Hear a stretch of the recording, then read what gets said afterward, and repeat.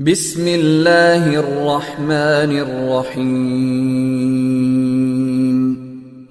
بسم الله الرحمن الرحيم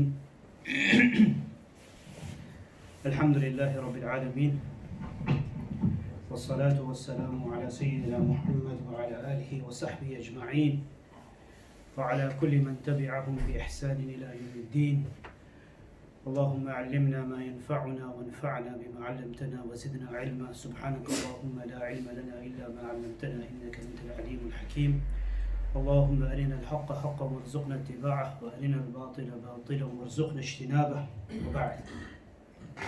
Respected brothers and also sisters, I think listening upstairs, Assalamu alaikum wa rahmatullahi ta'ala wa barakatuh.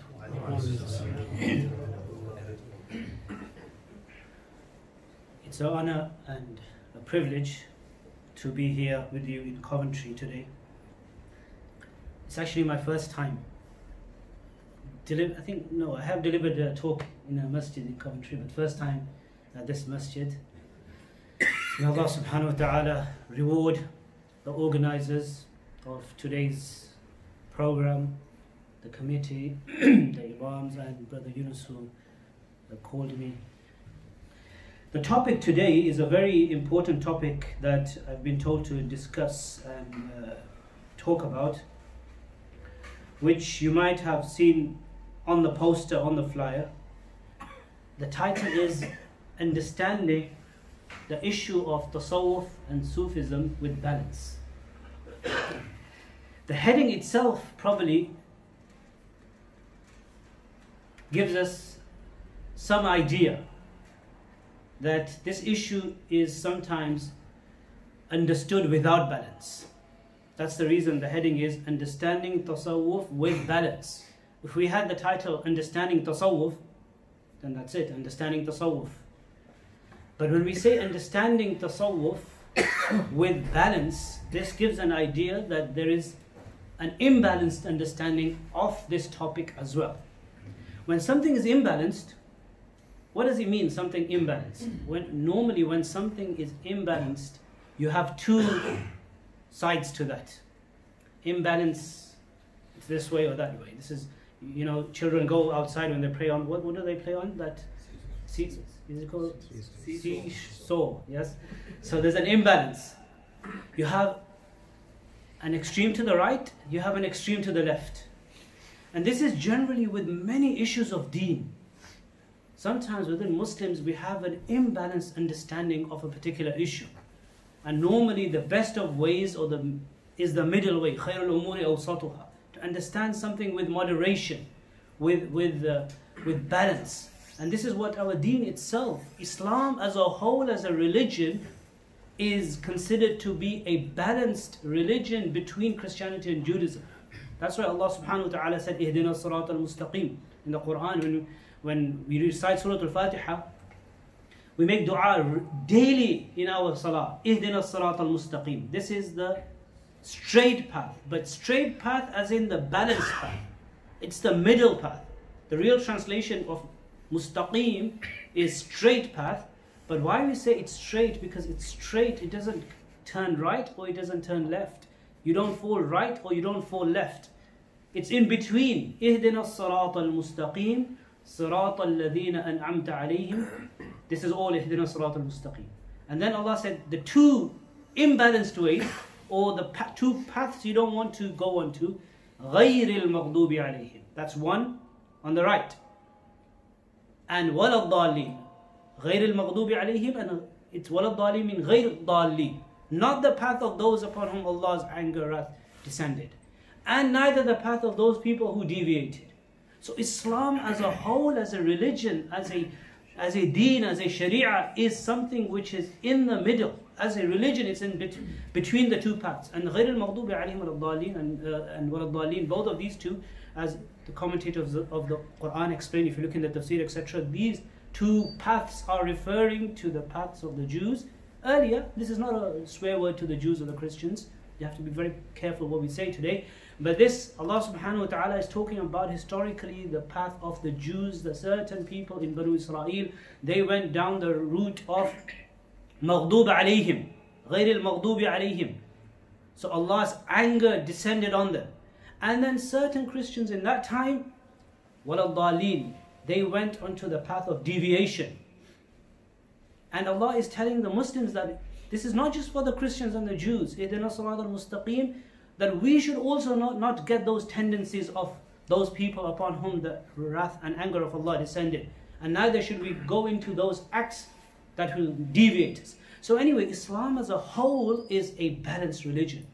So within Islam, within Deen, everything, there's a balanced understanding with all issues. And I seriously find this within the Muslim community with lots of issues, not just Tasawwuf and Sufism, but with many issues.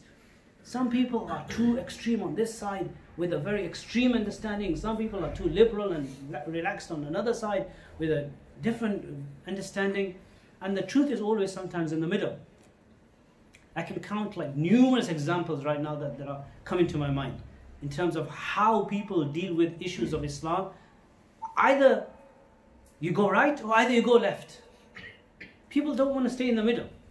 There's so many examples. Just one example that's come to mind, and it's not my topic, but it's just come to mind. I normally, when I talk with fellow students in the class and we discuss issues, a lot of times issues come up that today we find that there's a attack on many rules and regulations relating to Islam and Deen. Like for example, inheritance, like for example, the rights of women or the role of women, or the rights and regulations relating to marriage, the status of a woman, just so many issues. Hudud punishments in Islam, qisas and hudud and capital punishment and all these issues we have in Islam. Sometimes we have people on the right who we say have gone very extreme to the right, who teach these issues. These are issues that have come down generation from generation from the Messenger sallallahu alaihi wasallam. The understanding of Deen, which has come from the Sahaba radiallahu anhum. Like I give you an example. The Quran says, وَضْرِبُوهُنَّ وَاللَّاتِي تَخَافُونَ نُشُوزَهُنَّ فَعِظُوهُنَّ وَهْجُرُوهُنَّ فِي الْمَضَاجِعِ وَضْرِبُوهُنَّ. Allah's talking about men, women, husband-wife relationship. If there's difficulty, what are the three stages of Islah and rectification? And he mentions the first, and then he mentions the second, and then he says وَضْرِبُوهُنَّ. Now, on one hand, you will get some people who don't really live in the world. They've just lived in a masjid or a madrasa or somewhere, or have a very harsh, classical way of understanding Deen. They will say, beat up your wife, hit them. Allah is saying, وَضْرِبُوهُنَّ, hit them, beat them up. If your wife says anything, smack them, pitai karo. Beat them up as much as you want. This is one extreme way of dealing with this issue. Like I was in America once in New York, and one student was telling me that I was once eating with a fork or a knife. So he said, one Maulana Sahib came to me, he said, have you become a kafir? Have you become you're a kafir, eating like the kuffar, you become a kafir. So that's one extreme. On the other hand, it's all fine, no problem. Like this وَضْرِبُوهُنَّ, there are people who actually translate the word وَضْرِبُوهُنَّ. They say that وَضْرِبُوهُنَّ in the Quran also means traveling. ضَرْب fil ard means traveling. So they say that Allah is saying that when you have problems with your wife, go for a honeymoon, go for a nice vacation, sort your things out. وَضْرِبُوهُنَّ means travel with them. That's a liberal extreme. There is an extreme on the right, there is an extreme on the left. Some people say all these hudud, qisas, they're all abolished. These are medieval times. There's no place in Islam for this. Inheritance 2 for 1. Brothers receive double than the female, male 2 times twofold. This is wrong. It doesn't apply in our times. It's completely changed. New ijtihad. A complete liberal understanding of deen. On another hand, there are people who explain this issue but in a very, very harsh type of way which doesn't really fit in with people in today's climate. So when I speak to the students, I say to them always that one of the greatest, if not the greatest challenge for a talib ilm, for a student today, is to present to the world, to the Muslim ummah, the correct traditional teachings of Islam with the correct interpretations. The interpretation that's come from the Messenger sallallahu alaihi wasallam, the Sahaba, the Tabi'un, generation after generation, traditional teaching of Islam without changing the rules. but learn how to explain them in the modern context, how to explain them to the wider community, speak in a language, talk in a language, in a way that people are able to digest these rules today. And this is the greatest challenge for students of knowledge and young scholars, that they learn about these issues and then explain them in a very balanced way. So anyway, this is a topic on its own, that we have a lot of imbalances. Even with ikhtilaf issues, issues of difference of opinion, there's one community on one hand that they just cannot tolerate difference of opinion. Ikhtilaf ummati rahma, which is a saying of the great scholars of the past. We have ikhtilaf, differences of opinion in many issues. Blood comes out from your body, according to Imam Shafi'i's salah, wudu is not broken. You have blood coming out all over your hands and you can pray salah, no problem. According to the Hanafi school, blood comes out, wudu is broken. Now, there's someone who followed the Shafi'i madhab all his life, he's offered salah not performing wudu after blood came out. Are you going to say you're going to hellfire because Allah will not accept your salah? Moon sighting issues and many issues. There's on one side we have people who just cannot tolerate. This is the only way. How can, this is our communities, how can you respect another opinion? Like haqq and truth is only one. It's not possible to say, okay, this is my way, but I respect your way. It's just not possible for some communities. On the other hand, there are people who are enlightened at the universities and secular education they've received, and they're very, very respectful and very critical and very open to dialogue and very open to respecting difference of opinion. So what they say is that, look, deen, there's difference of opinion, you respect difference of opinion. So they are also correct and they are also correct, and difference of opinion. So if everyone's correct, then today you do that, today you do this, today I do this, today you follow this madhab, today you take, everything's fine. That's another extreme. On this hand, correct ruling is only one, everyone else is wrong. Here, everyone else is right, therefore you can do everything. Both are extremes. The correct way is, yes, there's other people, we can respect their opinion, but you can only do one. And there's a reason why you can only do one, that requires another hour lecture. So this is a topic that we need to really balance. And let me get to the topic. Tasawwuf, Sufism, is a word that people hear a lot. What is Tasawwuf? What is Sufism? Again, we find, like I said, extremism on both sides. To understand this topic, we have to first understand this issue that when we look at Islam, when we look at the Quran and Sunnah, and when we look at our deen, the whole deen and sharia, all of deen, if you look at the sacred text, the whole of Quran and all the hadith, all the rules and regulations and injunctions and the guidance and the guidelines and the ahkam that have been given to us in the Quran and Sunnah, we can divide them into three categories. The Quran is filled with guidelines. Much of the Quran is actually not to do with do's and don'ts. Much of the Quran is actually to do with just general nasiha. But a lot of the hadith and sunnah is to do with ahkam and laws. But when we look at the whole sacred, the entirety of the sacred text, the Quran and Sunnah, we find that the rules and regulations and commands and prohibitions and guidelines and injunctions and guidances can be divided into how many categories? Three categories. Category number one, there are many verses of the Quran and many hadiths that deal with what a person should believe in. That's the first category. Category of guidelines that deal with what a person should believe in. That is the topic of, or the category of, aqeedah.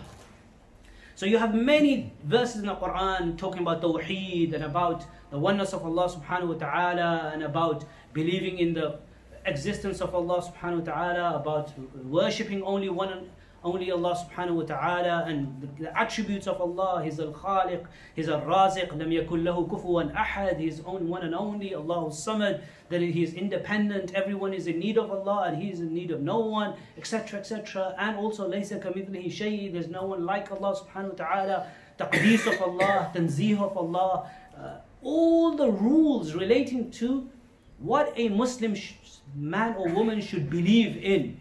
And also the opposite, what a person should avoid in terms of belief.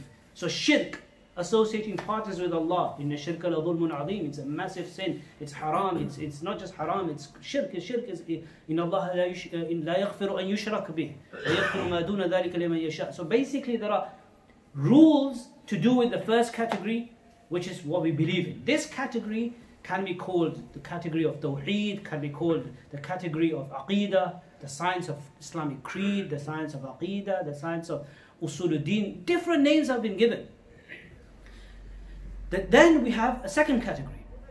The rules and regulations that we find in the Quran and Sunnah that deal with the external, the body, the external laws. Like, for example, like what?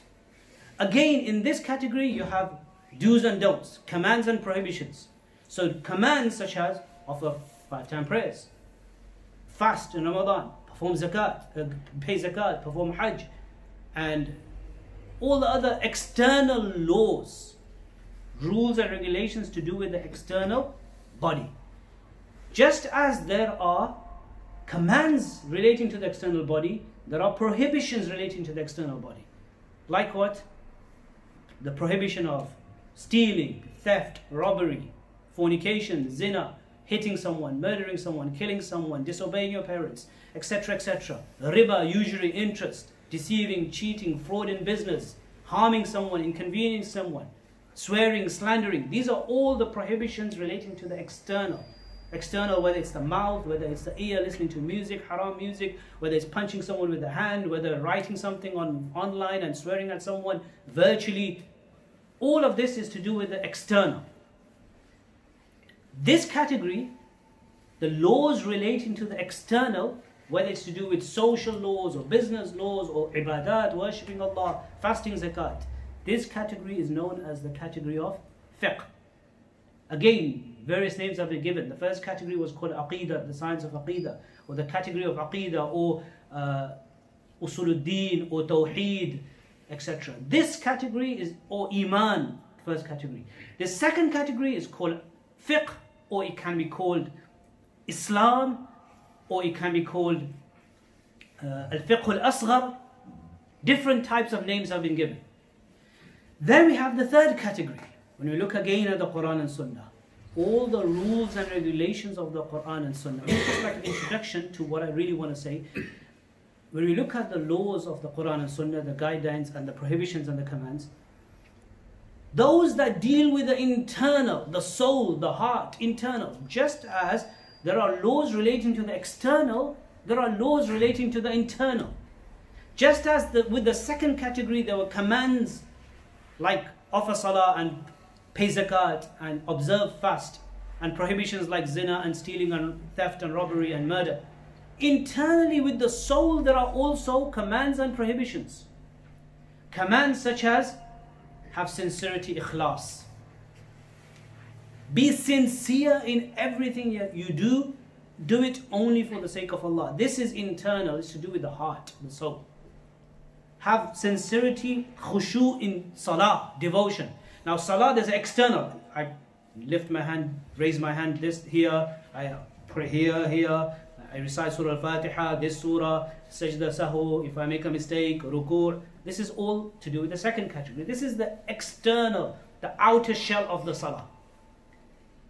I shouldn't talk in salah, I shouldn't turn right whilst I'm offering salah, I shouldn't eat in salah. It invalidates my salah. This is all to do with the second category.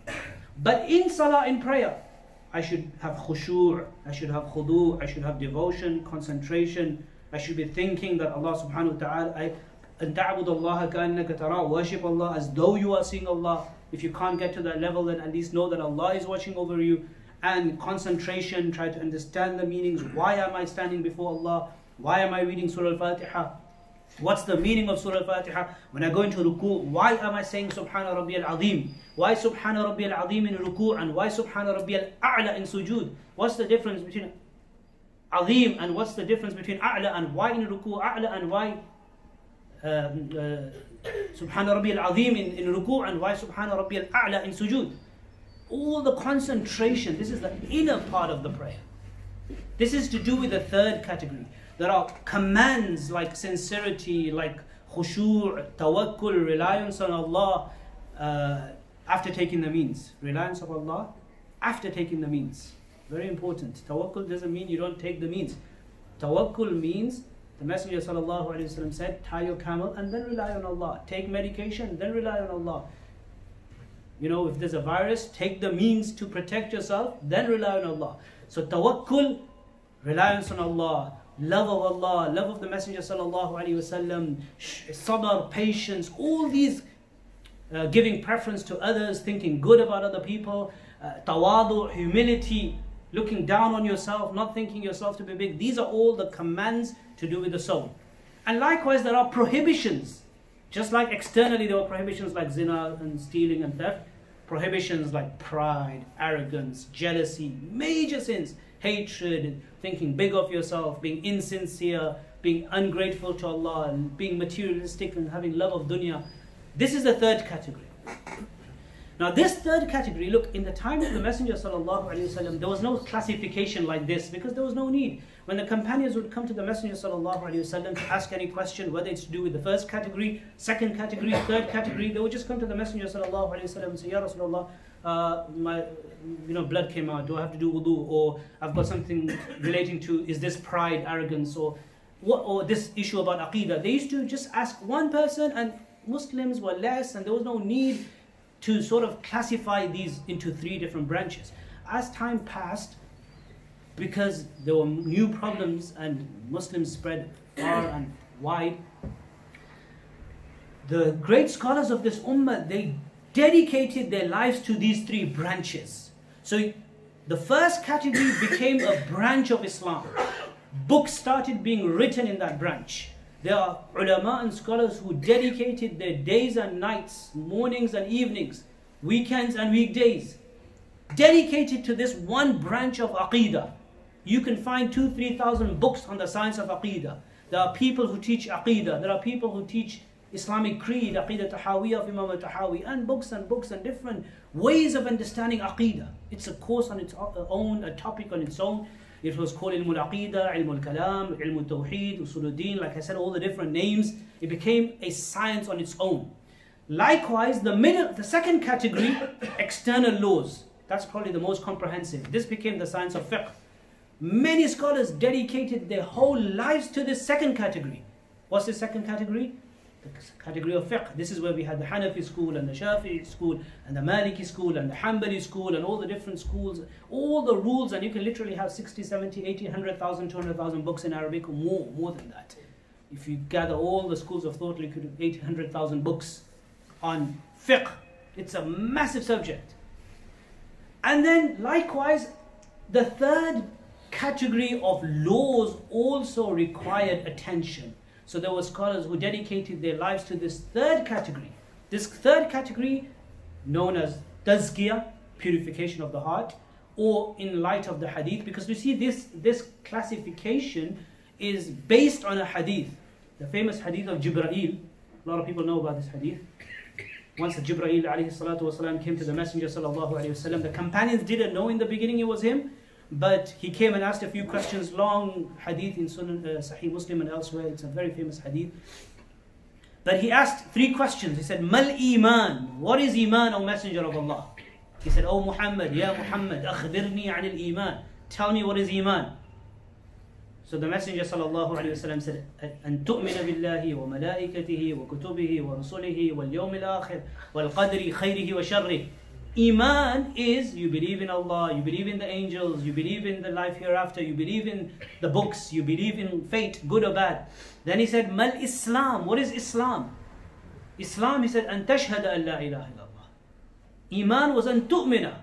You believe in your heart, in your mind you believe, that's Iman. Islam, he said, you say the shahada externally. Remember, being a Muslim is not saying the shahada externally. That's just the external sign. A lot of people don't know this. You know, a lot of people, I've conducted a few people who became Muslims, you know.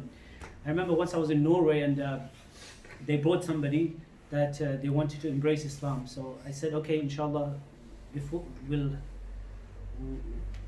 go ahead with the embracing of Islam. But I said, look, Islam is not when you say ashhadu an la ilaha illallah. Just say after me, ashhadu, ashhadu. They don't really understand what's going on. That doesn't make you a Muslim. That's not what makes you a Muslim. Imagine a Chinese person doesn't know something, he just read it, he's just reading about Ashhadu, la ilaha, he doesn't even really know what it means, he never heard of Islam. Does that person become a Muslim? No. Saying that doesn't make you a Muslim. You become a Muslim by what's inside. Then of course we need a sign externally. How will you know someone's a Muslim? Should we bury him or her in a Muslim burial place, cemetery, or not? So Shahada is the external sign of what's inside, which also means that which we have to be very careful that if we have the external sign but not inside, then we're not really Muslims. That's the dangerous part. If we say Shahada all the time externally, we've said it, but internally the Iman's not there, we're not really Muslims. Yeah, we'll be treated as Muslims by people in the community, but Allah will not treat us as Muslims. May Allah protect us. And the opposite is true. Someone has Iman in the heart but never said Shahada in the world, nobody will treat them as a Muslim. They will not bury, he can be buried in a non-Muslim cemetery, but on Yawm al-Qiyamah he'll be resurrected as a Muslim. Because Iman is Iman bil qalb, it's in the heart. The Iqrar bil lisan is actually a sign. So, therefore, we're having this ceremony where, so the person came and I explained, I said, look, for you to become a Muslim, you need to know these things. That's why when someone becomes a Muslim, explain the basic aqaid to them first, there and then, if they haven't already been explained. I said, look, first thing is you need to renounce. Were you a Christian before, Jew, whatever you were? Say, I completely renounce all the things that I believed in. Completely. Clean slate. Now, you need to know there's only one Allah you believe in. Who is this Allah? This is your God, your creator. You have to believe one and only, absolute monotheism, absolute tawheed and oneness of Allah. You have to believe completely in the oneness of Allah subhanahu wa ta'ala. He's the only creator, He's the only khaliq. And you only worship one and only Allah. There is no one like Allah, Allahu Samad. I explained all of that in that gathering. And then I said, after that you believe in the messenger, all the prophets, and Muhammad sallallahu alayhi wa sallam. He is the last prophet. You have to believe he is the final prophet. There's no other prophet after him. Anyway you think there's another prophet, then this is not Islam. What are the attributes of a prophet? A prophet is somebody who's ma'asum, he's infallible. A prophet is somebody who is sharp and has intelligence given by Allah. And a prophet is someone who has done tabligh. Allah has given him a responsibility of conveying. There are attributes of the prophet. This is what you study in Aqidah. And then you need to believe in the life hereafter. You have to believe resurrection, ba'ath ba'd al-maut, and all the angels. Don't think angels are just supernatural spirits. No, you have to believe in physical angels. That's another extreme. Some people think angels don't really exist. There's no such a thing as shaitan and no such a thing as angels. They're just positive and negative vibes. Somebody said coronavirus is shaitan. And some positive vibes, that's angels. Some people don't know. You have to believe that there are angels and the hereafter and Quran, every word of the Quran. Explain all of this. So I listed all of these things, and the persons, I said, explain back to me, all of them in English. So they explained them back to me. I said, give me the summary of what I've just explained to you, that I believe in this, this, this. I made them repeat all of that. And then I said to the audience, Takbir, now say Takbir, don't wait for the Shahada. Like you can say it then as well, but now they've become a Muslim. I said, now you're a Muslim, alhamdulillah, you're a Muslim. Now let's for everyone, to everyone to know, and for barakah purposes, and for everyone as a sign. Now repeat, it's good to repeat, Ashhadu an la ilaha illallah wa ashhadu anna Muhammadan abduhu wa rasuluh. But I said to them, he became a Muslim before we said the Shahada. This is something that a lot of people don't know, but anyway, this is a side topic. So I was saying that in the time of the Messenger sallallahu alaihi wasallam, they would ask questions relating to all three topics. But later on, these three became, so the hadith I was mentioning, the Messenger sallallahu alaihi wasallam, when he was asked, Mal Iman, he said, what's Iman? He said, Iman is you believe in the heart, in the mind, and tu'mina billahi wa malaikatihi wa kutubihi wa rusulihi wal yawmil akhir wal qadri khairi wa sharri. Then Jibreel, peace be upon him, asked him, Mal Islam, what is Islam? So he said, you say the Shahada, وَتُقِيمَ الصَّلَاةِ وَتُؤْتِي الزَّكَاةِ وَتَصُومَ رَمَضَانِ وَتَحُجَّ الْبَيْتِ إِنِ اسْتَطَعْتَ إِلَيْهِ سَبِيلًا. Offering salah, fasting in Ramadan, paying zakat, and performing hajj if you have the means to do so. These are all external laws. Then he said, Mal ihsan. O Messenger of Allah, tell me what is ihsan. That's the word, ihsan. So the Messenger sallallahu alaihi wasallam said, Ihsan is an ta'bud Allah ka'annaka tarah. You worship Allah as though you are seeing Him. Basically talking about the sincerity, ikhlas of the heart, khushu of the heart. That you need to get to a level that when you offer salah, you are seeing Allah. Seeing Allah with what? With your heart. You can't see Allah in this world with these eyes. You can see Allah with the heart. And seeing Allah with the heart daily in our life is more important than seeing Allah in a dream. Seeing Allah with the heart 24 hours every day right now, meaning we envisage Allah. This is muraqabah, thinking of Allah, knowing that Allah is listening to, watching over everything that I say, do, or think about. Seeing Allah with the heart, especially when we offer salah. This is called ihsan. An ta'bud Allah ka'annaka tarah. Worship Allah as though you are seeing Him. فَإِن لَمْ تَكُنْ تَرَاهُ فَإِنَّهُ يَرَاكَ. And if you can't get to that level that you are observing and watching and seeing Allah, then at least know that Allah is watching over you. This is what the Messenger sallallahu alaihi wasallam said. This is called ihsan. You know, there's this Imam Ibn Rajab al-Hanbali rahimahullah. He mentions in his commentary of this hadith, he said that Allah says in the Quran, لِلَّذِينَ أَحْسَنُوا الْحُسْنَى وَزِيَادَةً.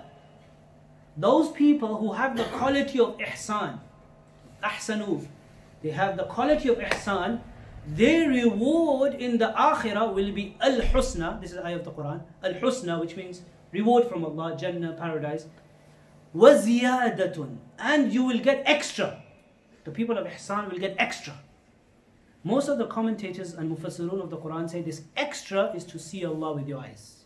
So he says that the reason why this is a special like a reward for the people of ihsan, because the people of ihsan spent all their life seeing Allah with their heart, so in akhirah they'll get to see Allah with their eyes.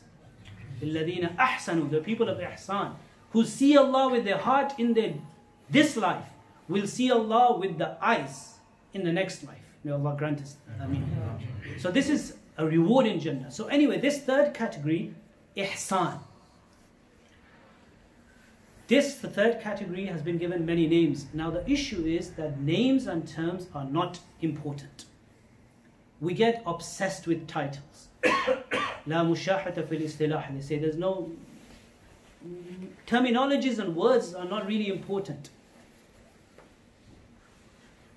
Someone can do zina and call it nikah. Will it become nikah? No. It will still be zina. Somebody can give interest and engage in an interest-based transaction and call it sale. It won't be sale, it will be interest. And you could call it interest, but it may be sale. Al-ibratu fil uqud bil alfaz. للصور والمعاني لا للألفاظ ولا المباني. Anyway, so this third category, we can say ihsan, which is in that hadith. We can say tazkiyah, which is in the Quran. Tazkiyah means purification of the heart, purification of the soul. Some people like to call it Tasawwuf or Sufism. It's just a title a term that started becoming used later on. But what is this third category? This third category basically is, like I said, internal laws. This third category relates to the obligation. Remember the word obligation. Obligation means what? Fard. This is not sunnah or mustahab or like an act of fadila or virtue. This is fard, and not even fard kifaya, like janazah prayer. This is fard ayn. Personally obligatory on every man, woman. Fard ayn. Just like salah, 5-time prayers is fard. And Ramadan fasting is fard on everyone. Unless you're ill or sick or something. It is a personal obligation. It is a fard on every Muslim man, woman to make sure that they work on their heart, on their souls, and implement all the commands, the fara'id. Like externally we implement salah, fasting, zakat, hajj. It is an obligation. These people don't take this seriously. It's an absolute obligation upon every man, woman to make sure that they learn about and then act upon and work all their lives on their souls to implement the commands of Allah in relation to the heart.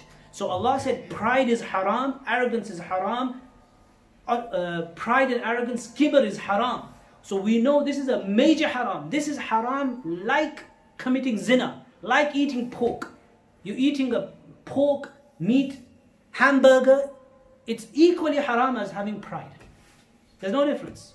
This is haram, this is haram. Zina is haram, pride is haram. لا يدخل الجنة من كان مثقال حبة من كبر. The hadith of the Messenger sallallahu alaihi wasallam. Someone has a small atom's worth of pride shall not enter paradise. Numerous hadiths of the Quran, verses of the Quran and hadiths from the Messenger sallallahu alaihi wasallam. This is an obligation. We know zina is haram. We try to stay away from it, inshallah ta'ala. We know stealing is haram. We stay away from it. But do we know that pride is a massive sin? This is relating to the third category. It's an obligation to avoid all the things Allah prohibited. Arrogance, pride, I mentioned. Ostentation, riya. يُرَاءُونَ النَّاسِ وَلَا يَذْكُرُونَ اللَّهَ إِلَّا قَلِيلًا. Showing off. مَنْ صَلَّى يُرَائِي فَقَدْ أَشْرَكَ بِاللَّهِ. The Messenger sallallahu alaihi wasallam said, whoever offers salah to show off, he's committed shirk with Allah. Imagine, showing off, doing anything for makhluk, for the creation of Allah, it's a massive haram. If I'm praying salah right now and people are coming, someone watching me, Allahu Akbar. As soon as someone enters the door, Allah, I'm trying to act a bit more pious, major haram. Any act, good act of deen or servicing the community, donating, giving in charity, or people think I'm rich, let me give 20,000 pounds. Write my name down. Yes, alhamdulillah, everyone's going to say that I'm very, very charitable. Major haram, forget the reward. You've committed a sin for giving that money. The hadith says, give with your right hand, your left hand doesn't even know. I'm not saying it's not permissible publicly. Sometimes it's permissible. Maybe you want to encourage other people. Fine. But we can't judge anyone as well. Remember, this is what we need to judge our own selves. What intention do I have? So showing off. If I'm giving a lecture here to show off, forget the reward. I go back with sins. May Allah protect us. I mean, all of this is a major haram. Showing off. And then jealousy. Hasad. The first person to commit the sin of jealousy was who? Iblis. With Adam alayhi salatu wasalam. You telling me to make sajda to Adam? خَلَقْتَهُ مِن نَارٍ وَخَلَقْتَهُ مِن طِينٍ. Yeah? So this is a massive, now jealousy, imagine, do we take jealousy as seriously as we take zina or eating a hamburger? It's a massive sin. إِيَّاكُمْ وَالْحَسَدِ فَإِنَّ الْحَسَدِ يَأْكُلُ الْحَسَنَاتِ كَمَا تَأْكُلُ النَّارُ الْحَطَبِ. Sunan of Abi Dawood. Beware of jealousy, because jealousy eats away all your good deeds, all your salah and everything, like fire eats away wood. One daughter-in-law jealous with another daughter-in-law, one mother-in-law jealous with this one, someone's jealous with their promotion, one co-worker jealous with another, one student because he's got more marks, I'm jealous with him. All haram. So we are daily living with committing things as great as zina and eating pork and drinking alcohol. Imagine. This is why this is an obligation, that all these haram things, pride, arrogance, showing off, jealousy, hatred, all these are spiritual diseases. These are known as radha'il, blameworthy character traits. We translate them as in English. Blameworthy character traits. All of these need to be replaced. So pride needs to be replaced with humility and tawadu'. Man tawada'a lillahi rafa'ahu Allah. We need to be humble. It's an obligation, just like fasting in Ramadan is fard, having humility is also fard. Likewise, ikhlas, which is the opposite of showing off. So just like giving zakat is a fard, having ikhlas for the sake of Allah is also a fard. Not being jealous, giving preference to others. All of this, tawakkul and reliance on Allah, sabr, patience, all these are commands from Allah. So this is what this third category relates to. So basically, the objective of this third category, whether someone wants to call it ihsan, somebody wants to call it tazkiyah, somebody wants to call it tasawwuf, somebody wants to call it Sufism, or somebody wants to give you another name and call it green. Doesn't really matter. It's what are you really doing? You can give it any name. You know, this what people sometimes, you see, the two extremes you find with tasawwuf, which I didn't mention, I just went on to that there are imbalances. On one side of the Muslim world, people have this kind of a complete hate to just the term tasawwuf. It's like you hear the word Sufi, it's like you think, you know, someone's going wrong and it's like some shirk's happening. Like suddenly, like some wording dervishes like jumping up and down, and someone took a sword and put it through in the fire and eating fire, and you know, some people do that in the name of tasawwuf, which is of course got nothing to do with tasawwuf. But some people just outrightly, completely reject tasawwuf and Sufism. And the reason, there are two reasons. One reason is because they don't know the reality. الناس وأعداء لما جهلوا. They haven't understood what really it is. And number two, the reason is they see the people who are doing things which have nothing to do with Islam and Tasawwuf. So those people gave them the excuse to just completely outright reject. And then on the other hand, we have people in the name of Tasawwuf do things which have got nothing to do with, forget Tasawwuf, even Islam.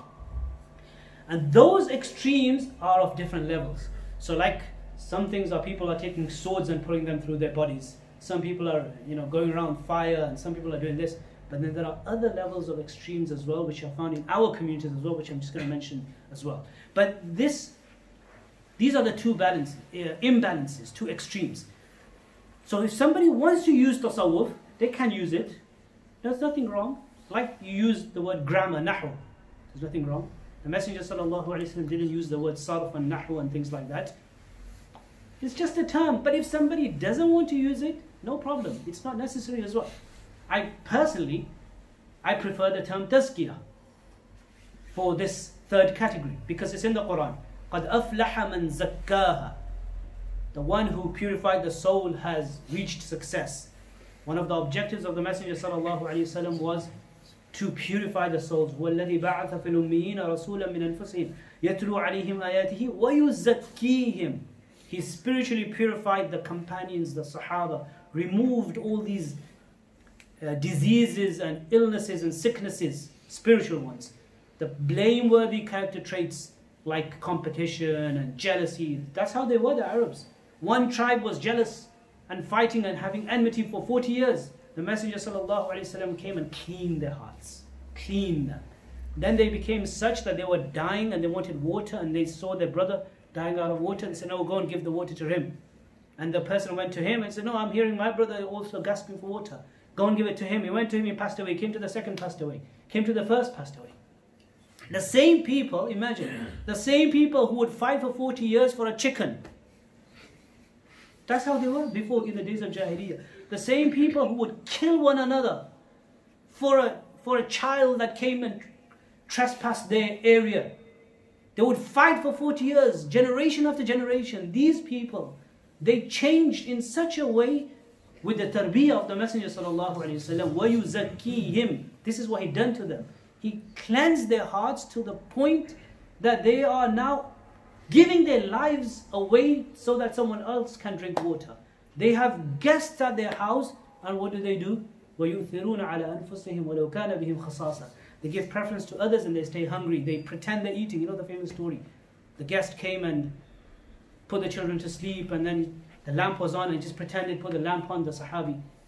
The Messenger ﷺ said, who can take this guest? He went home, he didn't ask the wife, he had no mobile phone. I'm bringing someone guest. I never do that, yeah? Ask your wife first. Just don't go with like 10 people, yeah, go and cook now. You don't do things like that. These are also the etiquettes and the rules of Islam. But anyway, he went and he put the lamp off, and the guest was eating and he was just pretending. Eating, pretending. Had only one person's food and he gave it to the guest. This is called tazkiyah. So this tazkiyah, like I said, I prefer this term better. Tazkiyah, but you can call it ihsan, you can call it ilmul qalb, the science of the heart. But it's a science, it's a topic, and it's a very, very important branch of Islam. And everyone has to learn about this. And the word tasawwuf was made up later on. Some people said, where did this term come from? This term, numerous theories have been given. Some said it's from the word sifa, because sifa means a quality. So this third category is about what? Adorning yourself with all these sifat, character traits. Removing all the blameworthy character traits and adorning yourself with the praiseworthy character traits. So many ulama said that because it's from sifa, so the person with this quality, sifa, attribute, Sufi, tasawwuf. Some said it's from the saf, the first saf. So all the pious people used to offer salah in the first saf, so it became tasawwuf and Sufi. Some said it came from the term suf, which means wool, because they used to just go and wear a lot of wool because they never used to be materialistic. So they started wearing the wool, so they became known as Sufis and it became known as Tasawwuf. Isha's done, right? I suddenly thought that we prayed Maghrib and there was Isha.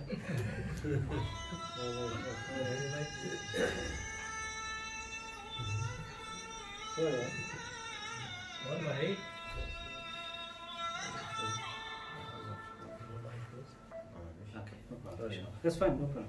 Anyway, I'm concluding, but I really want to talk about some of the issues that are really important. So this is the importance of this branch. This is a branch. They actually give a definition to this branch, and the ulama have said that it's علم يعرف به أنواع الفضائل وكيفية اكتسابها وأنواع الرذائل وكيفية اجتنابها. You learn about the praiseworthy qualities and character traits and how to acquire them, and you learn about the negative and the blameworthy and the sinful character traits and how to avoid them. This is what this whole branch is about. Now, the issue is that with all three branches, can you learn them on your own, or do you need someone to teach you? Any branch of Islam, let alone Islam, any branch of the world, to be a cook, you need a teacher. A good cook is someone who learned by another good cook. A good chef is someone who learns by another good chef. If you take a book in Indian delights and start cooking like some man, if you're a man and you've never cooked like me in your life, start cooking, you'll see, I don't know what you'll have, what you'll make. Every issue in life, any expertise, we need a teacher. In Islam, likewise, the first category was which category? Aqidah. You can't learn Aqidah on your own. You have to have a teacher to teach you the science of Aqidah. The more in-depth study you want, the more in-depth teacher you will require. Likewise, fiqh. You have to study the Hanafi or the Shafi'i or the Maliki or the Hanbali madhab. You have to have a teacher. You study Nurul Idah and Quduri, Mukhtasar al-Quduri and al-Hidayah, and in the Shafi'i madhab, different books that you can study, and in the Maliki madhab and in the Hanbali madhab, and the fiqh books, and you study which are based on the Quran and Sunnah, of course. So you need a teacher to teach you. Likewise, this third category is a branch, because there are rules and regulations, and you require a teacher to teach you, guide you, give you guidelines, give you teachings in terms of how to acquire these character traits, the rules and regulations. If you just take one issue like pride is an issue you need to learn about. It's not just like pride is haram. Some people will say, okay, we understand in the first category you need a teacher to teach you, and we understand in the second category you need someone to teach you all how to pray salah, etc. Do I need a teacher in the third category to tell me pride is haram? No. It's not going to just tell you pride is haram.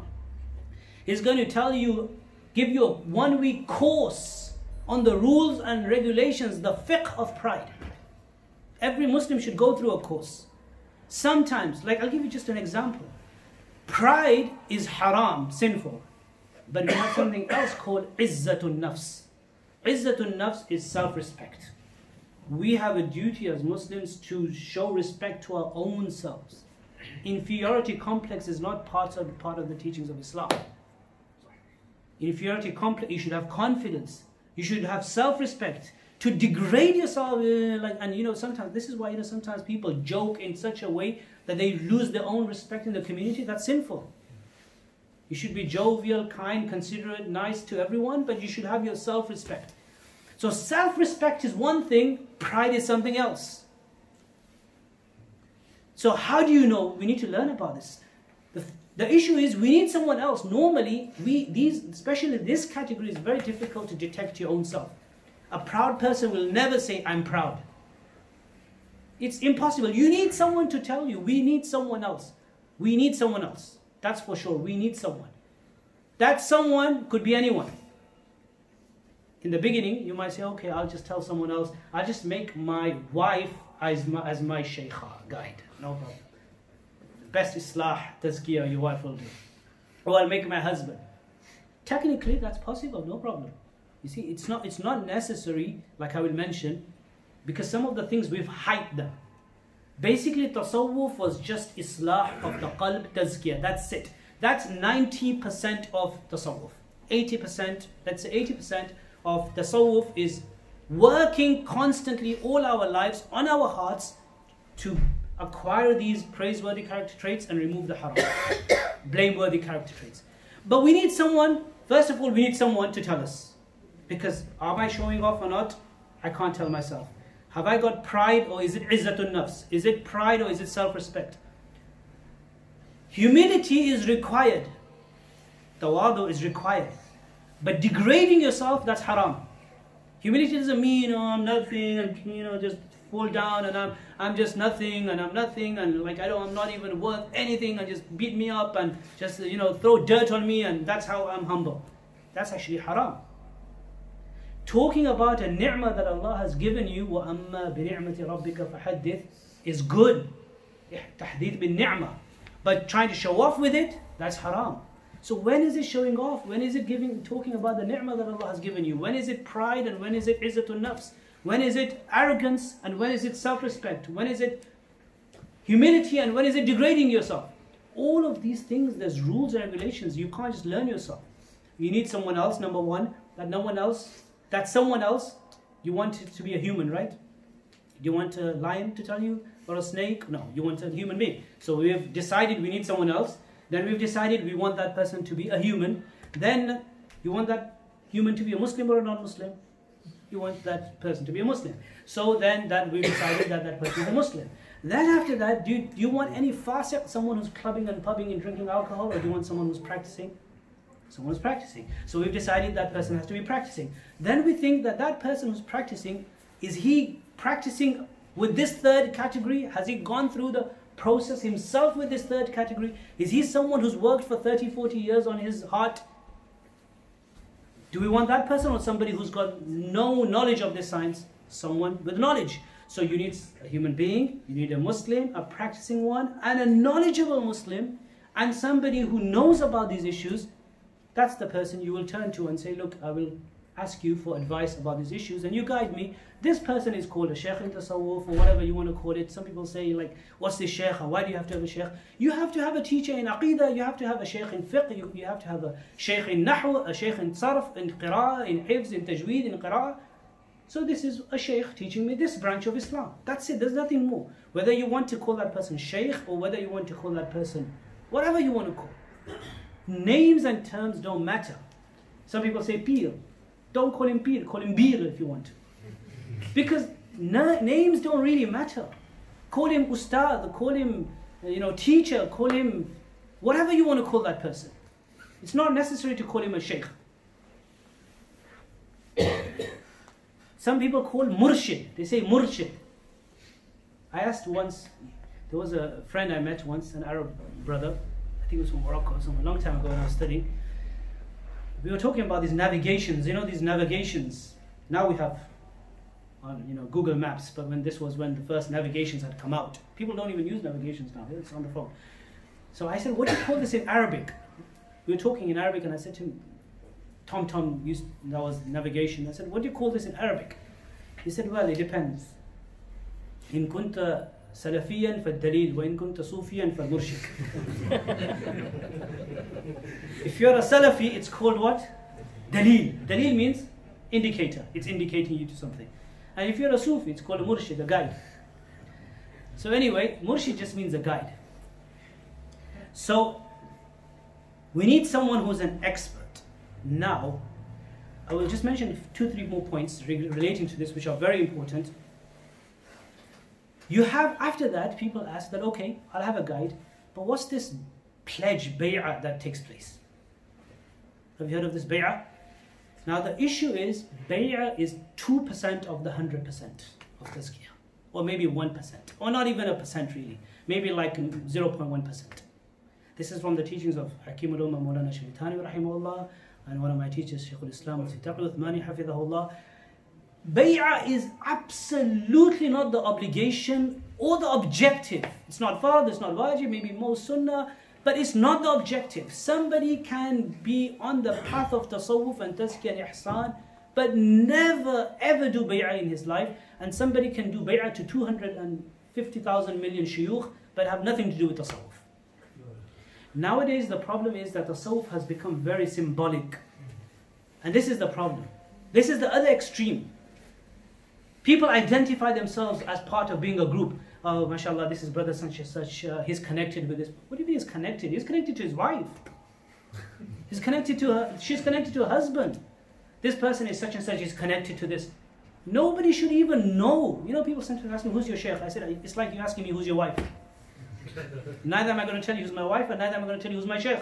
Why do you need to know? Yes, if you come to study, if you're saying, I want to study by you this particular subject on science, so now I need to know who you learnt by. Yeah, that's, I want to study tajweed by you, so who did you study tajweed by? Then you question. So I say to the person, I'm not going to teach you this subject anyway, so you don't need to know who my teacher is. Because I'm not going to teach you this. So nobody needs to know who. This is a private matter. The shaykh is not some prophet of Allah. He's not a god. He's a pious person, a righteous person, a knowledgeable person, and someone that you turn to for guidance in this particular branch. And he's not the only teacher you have. You can have another teacher in fiqh, you can have another teacher in aqidah, you can have another teacher in another branch of Islam. This is not one, fits all sizes. It's not like you have one shaykh who controls your life. This is wrong. And this is a shaykh that is only, or a teacher, or a guide, or a murshid, or whatever you want to call him. He is supposed to just guide you in this particular branch, to do with this branch. He is not supposed to tell you whether you should divorce your wife or not. That's not his role.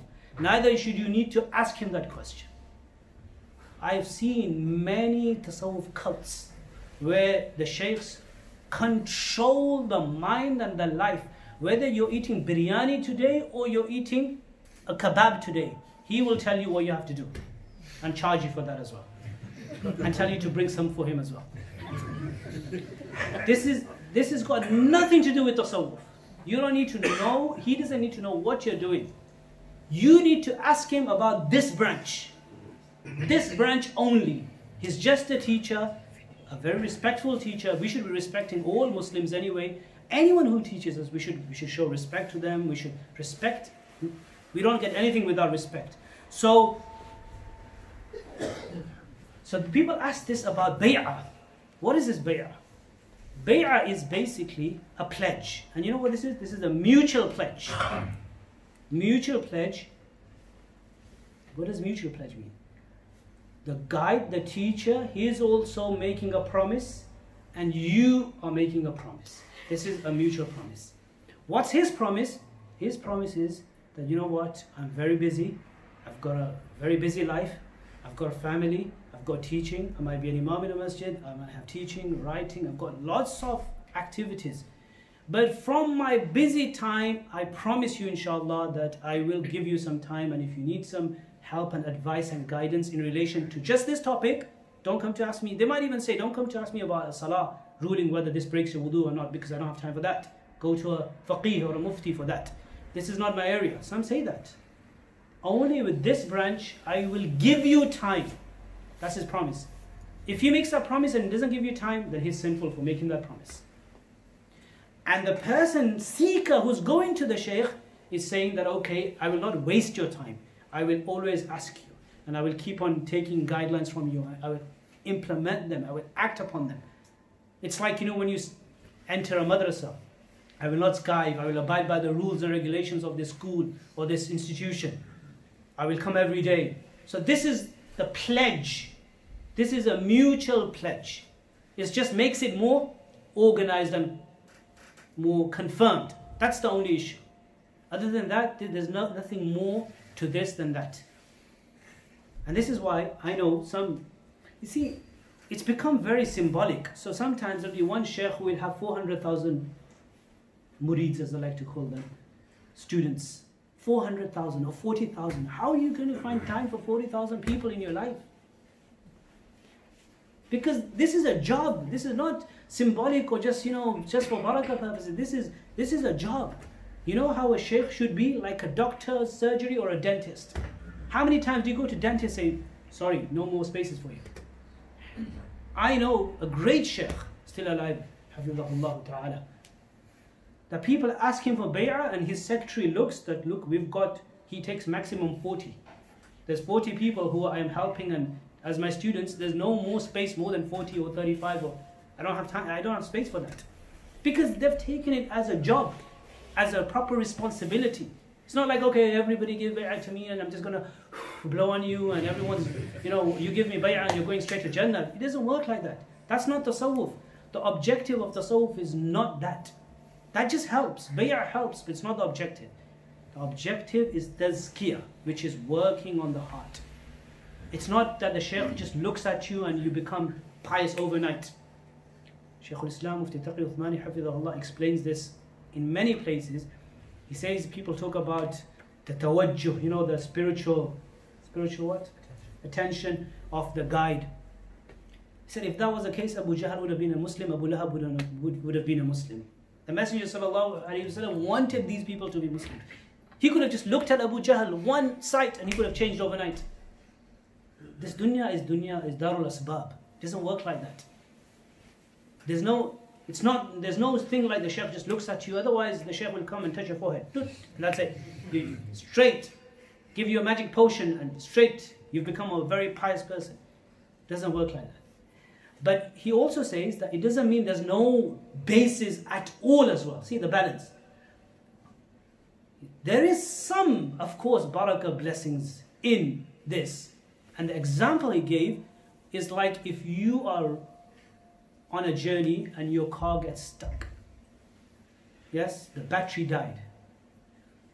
You need someone to bring jumplets, bring their car and start your engine. So the Shaykh is like the other car with the jumplets, or someone to push your car. Okay, once your car started, you took the jumplets off, that person's gone, you just sit there, okay, that means I'm in London now already. You now have to actually travel 2 hours to go to London. So the traveling you have to do yourself. He just gives you a small push, just starts you off through his guidance, and through his good company, through his teachings. That's the meaning of the sight of the Shaykh. Nothing more than that. It doesn't mean it has no basis. It has basis, but the rest of the work and the job we have to do. So this is the basic meaning of giving bay'ah. The real objective is islah, tazkiyah, rectification of the soul, purification of the soul. Then people say this dhikr and things. All of this is not objective. The main objective of Tasawwuf, Sufism, is purification of the heart and the soul. Bay'ah could be a means. Staying in the company of pious people generally, وَكُونُوا مَعَ الصَّادِقِينَ, is a great means. You stay with bad people, you become bad. You stay with good people, you become good. That's normal principle of life. Everyone knows this. We are human beings, we get affected. So staying in the company of a pious Shaykh, you see how he is, you see him, someone comes to talk to him, you see him how he's walking, somebody opened the door and the way he's so humble, he's eating, look at the way he eats. You see some great people. One of my Shaykhs I know, someone comes to meet him, any random person, he'll stand up for him. Regardless, you're not going to just sit there, Assalamu alaikum, press my feet.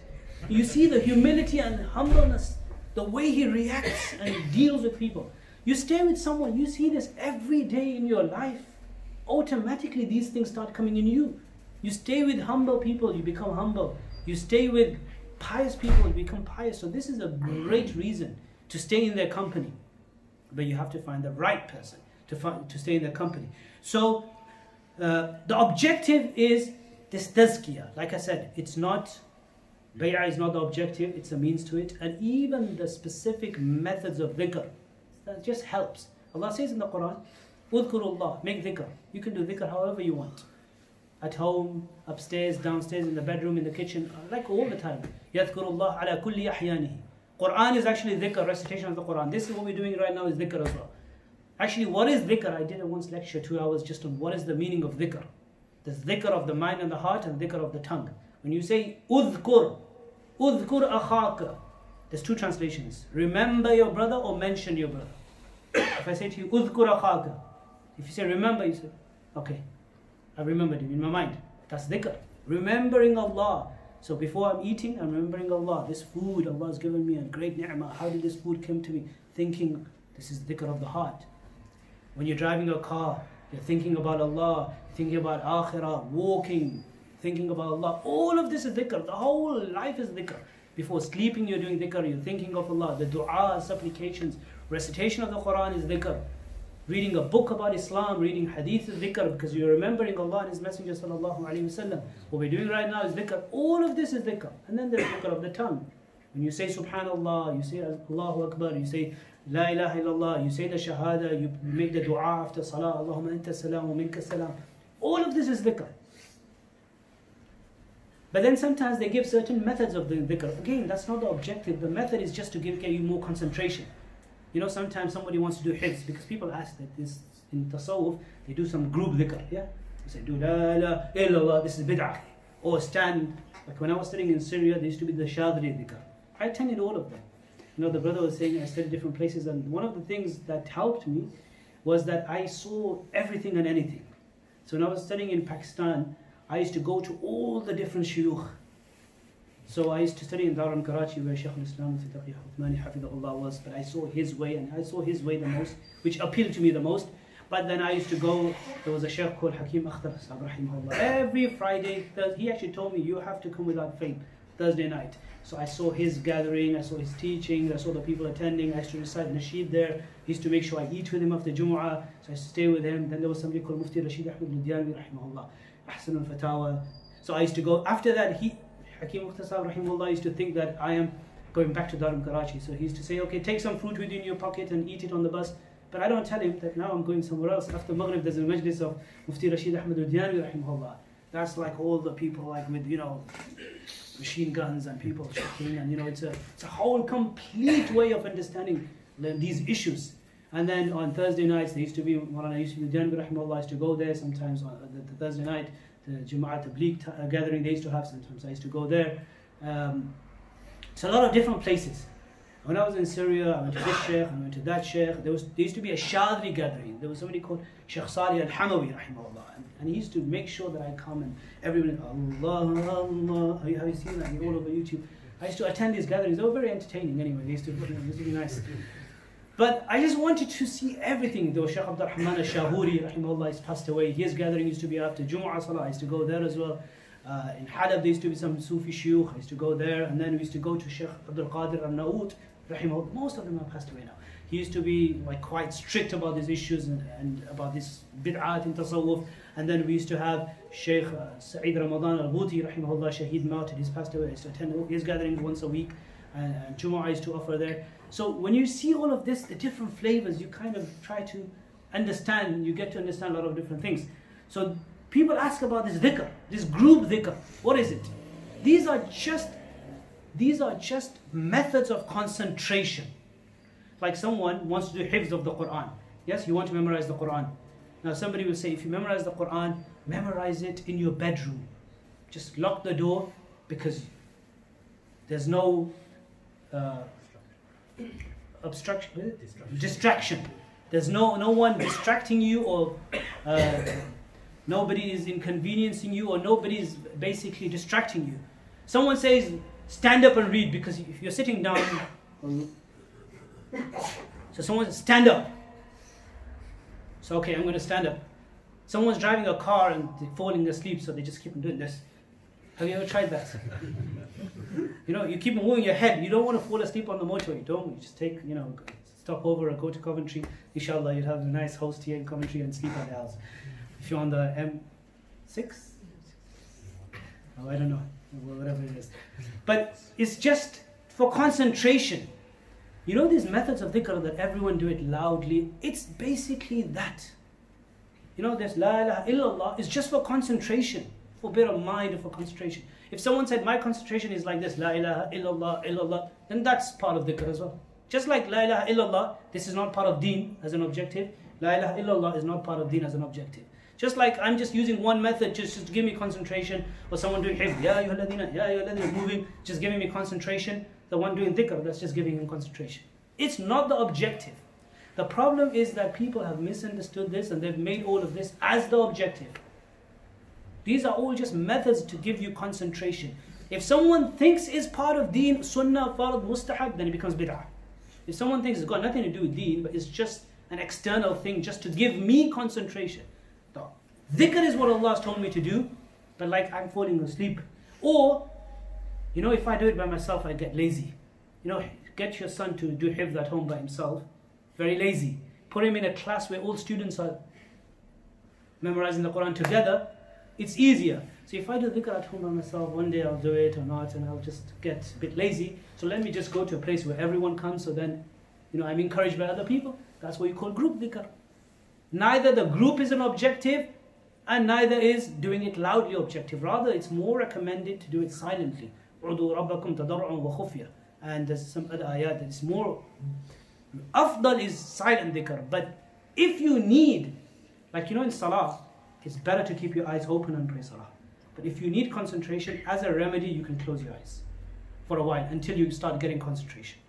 So likewise, dhikr is better to do it silently, but if you need for concentration, loudly for a while to get that concentration, once you get that concentration, you get back to the silent, which is better.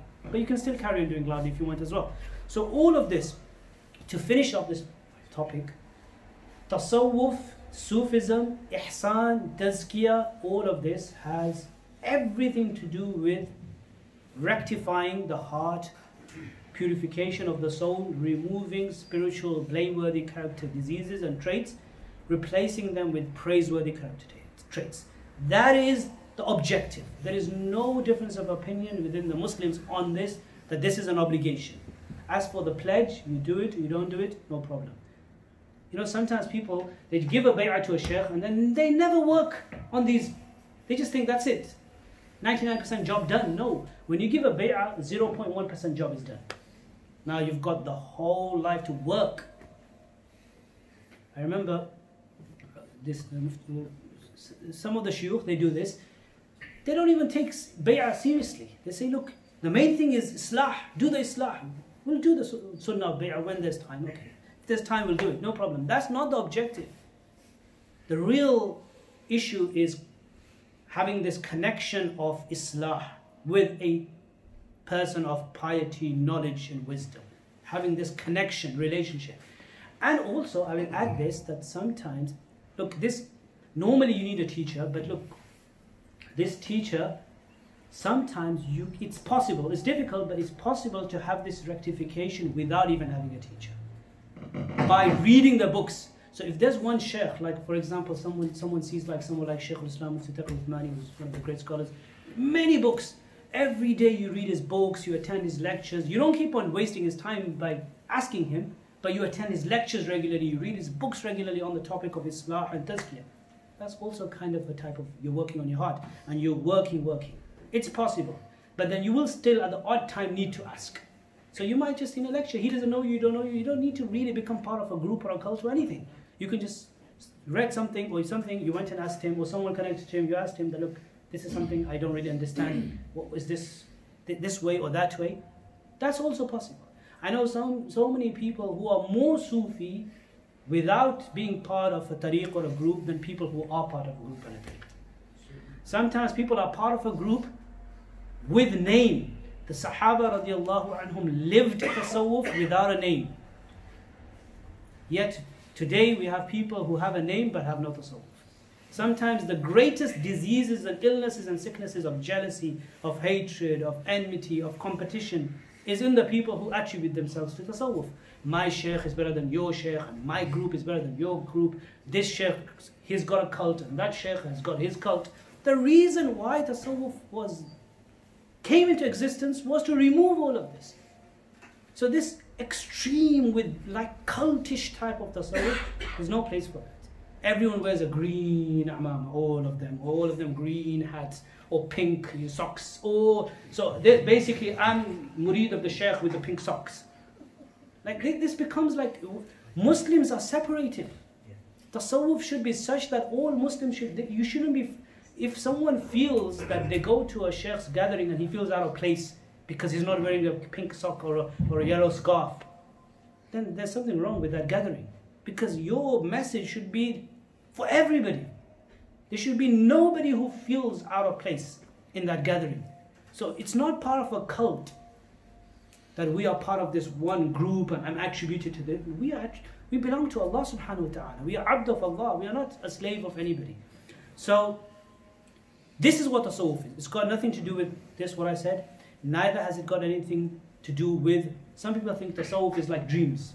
There's a place for dreams in Islam, but it's got nothing to do with dreams. Kashf and karam, kashf like spiritual kind of intuition, you could say. That's not the objective of tasawwuf. Not the objective. There could be someone who is extremely pious but never have any miracle karama in their life. That's not the objective. Karama basically means Allah honors you. You know, karama, ikram, is from the word ikram. So many of you here may have had a karama but you don't know. Allah, you know, sometimes you think, wow, subhanAllah, how did this happen today? I didn't even expect this. That's Allah honoring you. You've got a karama. Karama is it's not some super natural word that like suddenly you become like half human and half angel. It's basically Allah's honored you. It's part of, we believe in karamatul awliya al-haq. We believe Allah blesses more people. We believe in this. But it's not the objective. A great person is not that who, you know, goes like that and money comes out. That's not the sign of a pious person. Great dreams are not the sign of a pious person. Someone is being buried and suddenly it starts raining. That's not the sign. It's a slight indication. In our communities, oh, we went for janazah, it started raining. I said, don't say this. Say, we went for his janazah and I studied his 80 years of his life and his life was in accordance with the Quran and Sunnah. That's the real sign of him entering Jannah. Not the rain, because the Hindus will say that, oh, suddenly the rain started when our Hindu Shaykh was being buried as well. If these are the signs, suddenly the clouds move, then the Sikhs are being buried and the clouds are moving as well. This is not the sign of anyone's piety. The real sign is how they live their daily life. So kashf and karama is also not the objective. It can happen, we believe in them, fine. Don't make them a big deal. It happens, no, it doesn't happen, no problem. Some people think tasawwuf is like spiritual healing, ta'weez and mystics and this and that. Got nothing to do with tasawwuf. The spiritual healing that suddenly, I become part of this group because the Shaykh is now going to give me shifa. Shifa Allah gives. So it's got nothing to do with any of these things. And the absolute last point, I know I've been talking for a long time, but the absolute last point in 2 minutes, tasawwuf has also got nothing to do with what today the non-Muslims think tasawwuf is. In the West, non-Muslims, they actually praise Sufism. They praise Sufism, they like Sufism, they use the word Sufism. They like Sufi Muslims. They don't like the other extreme Muslims, extremists. They like the Sufis. The Sufis are the good Muslims. The non-Muslims, the establishments, they like the Sufis. Because in their understanding, Sufi is not the one who is working on the heart to rid himself with pride and arrogance and jealousy and hatred and connecting with Allah and remembrance of Allah and having humility. That's not their definition. Their definition is Sufi is the one who pleases his soul. So do some yoga, do some music, do some spiritual, do all of these things. So their understanding of Sufism is completely opposite. Because according to them, Sufism is pleasing the soul. According to the real meaning of Islam, Sufism is going against your soul. Your soul wants to do something, but you're fighting against it. You're going against it. You feel like being angry at someone, but because of Tasawwuf and Islam, you're going against your nafs. So you're breaking your heart. You're displeasing your soul. And when they talk about Sufism, it's about pleasing the soul. It's two opposites, two different worlds. So they don't talk about the real Sufis. This is why they praise. They just like all this. And Sufi and be a non-practicing person. You could be a Sufi, you could be a non-Muslim. And I'll end with this. Once when I was studying in Syria, I remember I used to attend this dhikr gathering that used to take place in the masjid, which is attributed to Shaykh ibn Adam, rahimahullah, great Sufi. His grave is there, next to it there's a masjid, and there was this Shaykh called Shaykh Ahmed, rahimahullah. He's passed away as well. A great, really, really pious Shaykh. I think passed away in 2009, I think. So after Fajr on Fridays, he used to have this gathering, dhikr. So I used to go and attend there, and he used to have a small talk. So I once saw, like, right at the back, there were two people sitting, looked like foreigners, came from outside, you know, I heard them speaking English. So I went to them, I said, how are you? Assalamu alaikum. They shook my hands. I said, you look like, where are you from? You speak English? I said, yeah, we speak English. Do you speak English? I said, yeah. I said, I'm not Syrian. I'm actually from England. Where are you from? We're from London. So, oh, okay, very good. So, what are you doing here? I said, I've been studying here for a year. This was in 2002, 3 when I was studying in Syria. So we started talking. So I said, what brings you to Syria, to Damascus? He said, oh, we've come here just to visit, you know, the historical sites. And also, we wanted to come and pay our respect and we wanted to pay a visit to this shrine of this great Sufi Shaykh Muhammad ibn Adam. I said, oh, you know about him? He said, yeah, we're Sufis. I said, who's your Shaykh? I said, we have a Shaykha. She's in London. She's our Shaykha. I said, okay, you have a Shaykha. I thought he was talking about his wife. He said, you have a Shaykha. So I said, oh, you're into Tasawwuf? He said, yeah, we love Sufism. I said, oh, that's amazing, mashallah. So, were you born Muslim or when did you become Muslim? He said, no, we're not actually Muslims, but we're Sufis. We're not Muslims, but we are Sufis. I said, you're not Muslim? No, we're not Muslims, but we're into Tasawwuf, we're Sufis. So this is their understanding of Tasawwuf, which is completely a different world. You will see non-Muslim dhikr gatherings. If you go on YouTube, you'll see that there'll be women, men and women all holding hands in circles. Some of them wearing skirts till here. Allah, Allah. They'll be doing all this dhikr and, you know, skirts, short skirts. This is, let alone anything to do with Tasawwuf, this has got nothing to do with Islam. In Islam, Tasawwuf is only, what I said, working on one's heart for the remainder of our lives, purification of the soul, purification of the heart, and normally you need a teacher, a good teacher, who will teach you regarding this topic, and that's it, and there's nothing more than that, inshallah. May Allah subhanahu wa ta'ala grant us the true understanding of deen, and we end with this. Assalamu alaikum.